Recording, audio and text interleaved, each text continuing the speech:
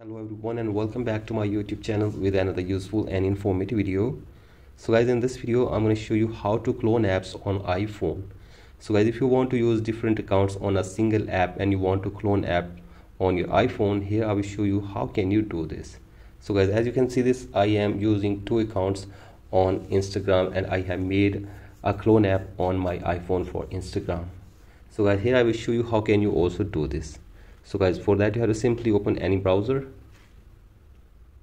and then you have to search here for Instagram first. So guys, simply search here for Instagram and then press and hold Instagram website and then tap on open in new tab,